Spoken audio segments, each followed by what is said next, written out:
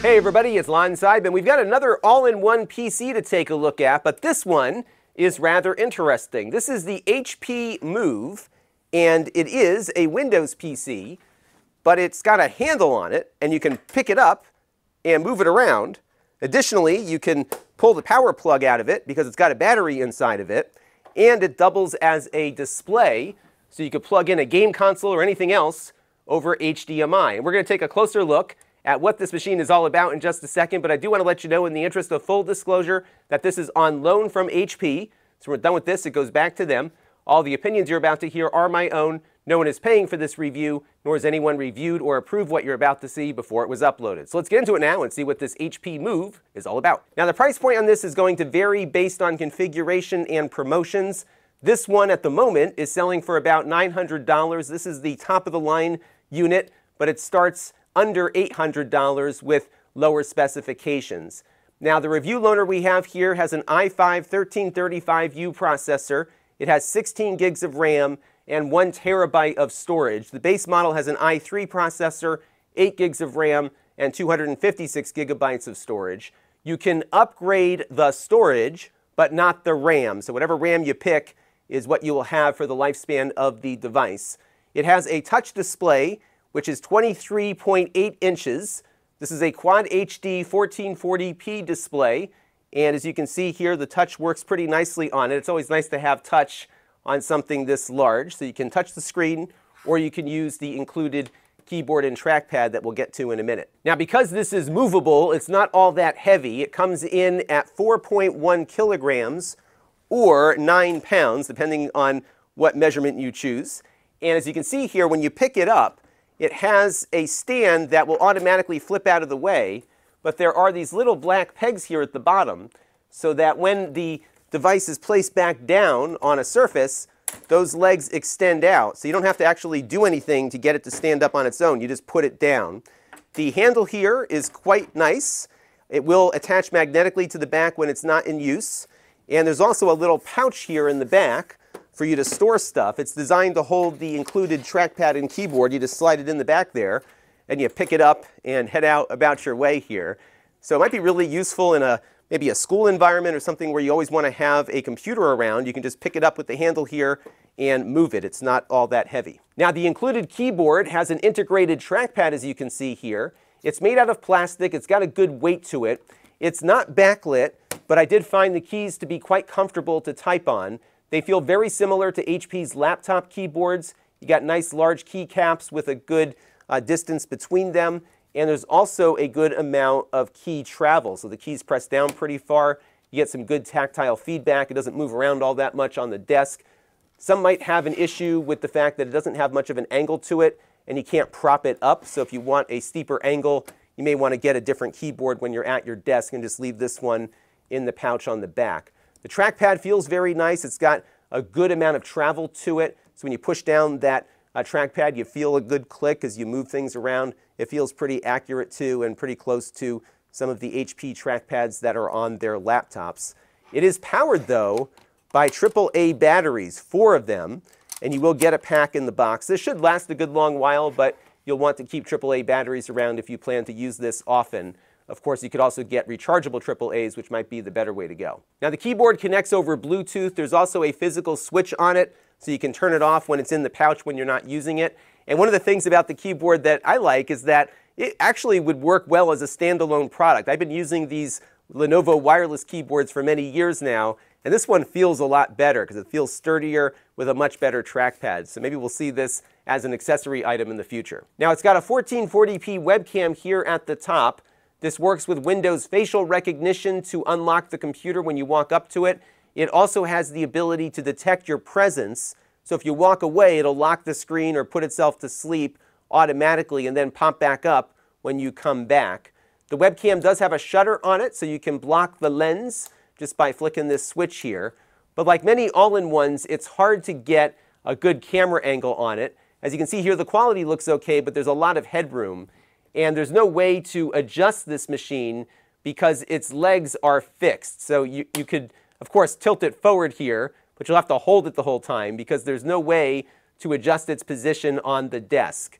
So it would have been nice maybe to have a little more adjustability on the webcam. I think you might be able to do some crop and zoom stuff through software, but that reduces the image quality. Now, you don't get much for ports on this one, but you do get a few of them. On the left-hand side of the unit here, if I can keep it from swinging away from me, you've got a USB-A port and a USB Type-C port.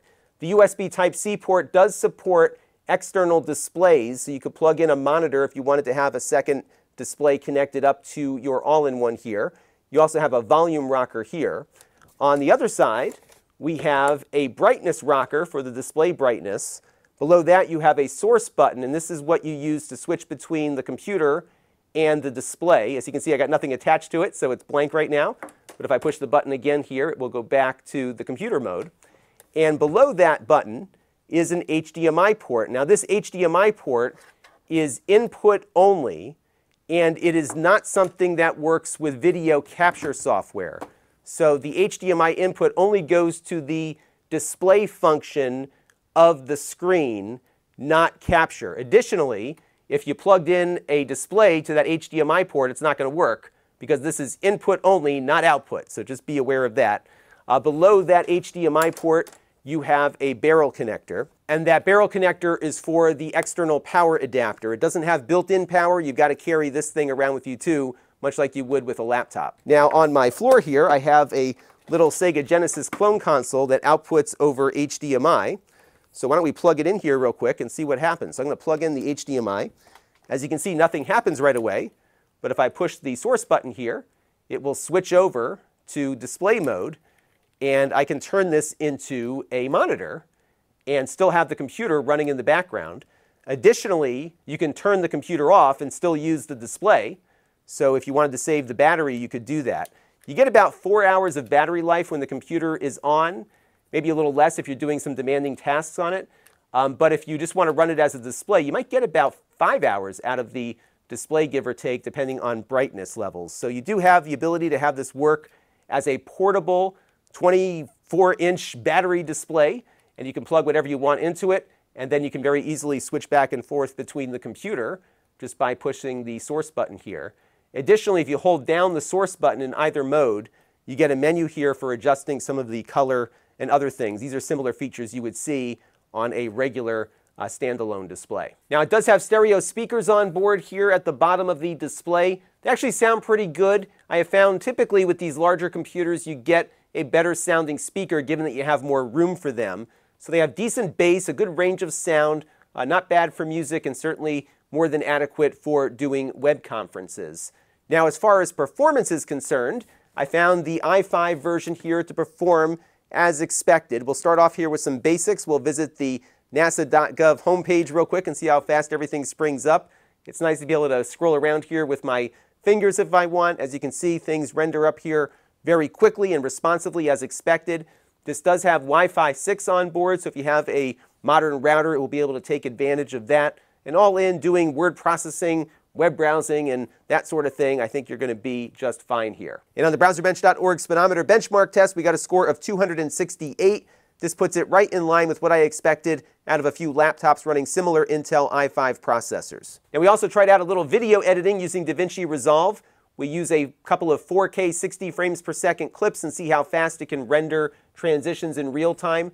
And as you can see here, it's able to keep up pretty well when you're doing basic projects. If you were doing something more strenuous like color grading or fancy 3D effects, it would be another story. So let's move on to gaming now. These machines are really not geared for gaming purposes, but you can get away with a little bit of gaming on them. This is Red Dead Redemption 2. I like testing this game because it does challenge hardware quite a bit, and I was able to get a playable frame rate of around 30 to 35 frames per second by setting the resolution of the game to 720p and having all the settings at their lowest setting. So this is the kind of experience you'll have here. You're not going to get a great AAA experience. There are games that are out more recently, like Starfield, that probably won't run very well at all, but older games will run great. Some of the retro-inspired games out there that are not as demanding will also run pretty nicely here, so it's possible to get some gaming out of this. But of course, for the best experience, you'll want a proper gaming machine or a game console. And on the 3D Mark TimeSpy Benchmark test, we got a score of 1,360. That puts this pretty much in line with laptops that I've seen running with similar hardware. So not bad from a performance standpoint, but again, not a gaming PC.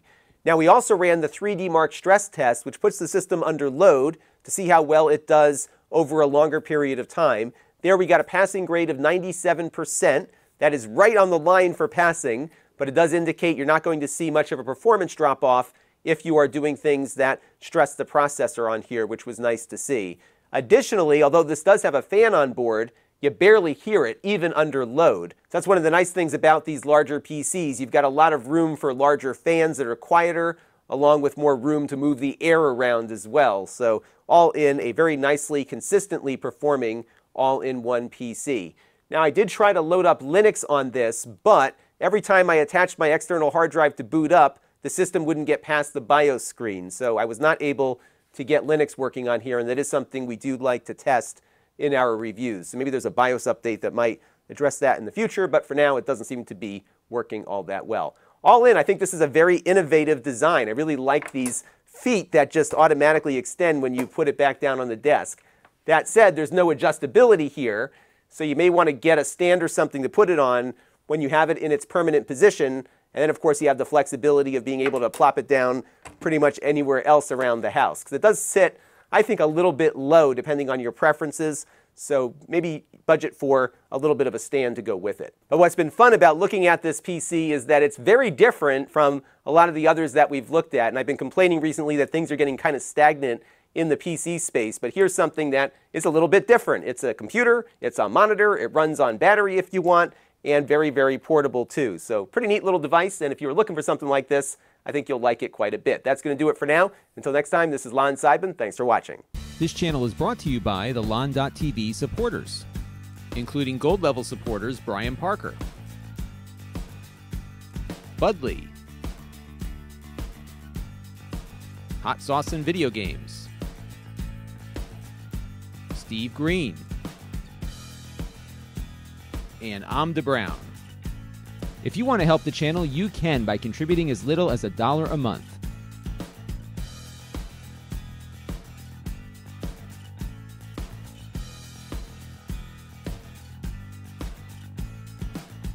Head over to lon.tv/support to learn more.